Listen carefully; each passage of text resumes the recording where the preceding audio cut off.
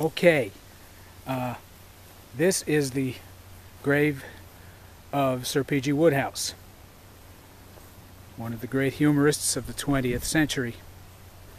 This is in Ramsonburg, Long Island, where he lived. It is, in fact, just off the street where he lived.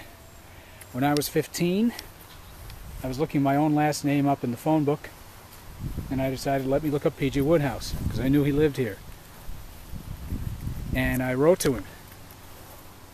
And a few weeks later, I got a letter with no return address, and it was from him. It said, "Dear Frederick, much appreciated, as Jeeves would say.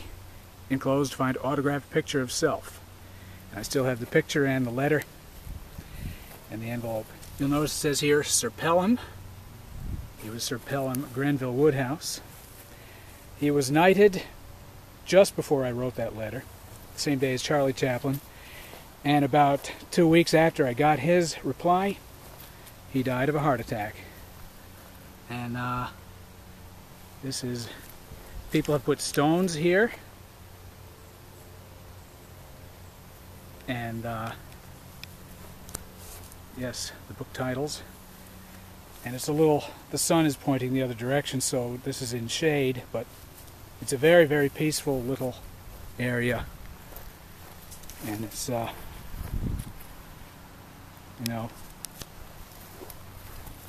he is one of my literary heroes and a really marvelous humorist.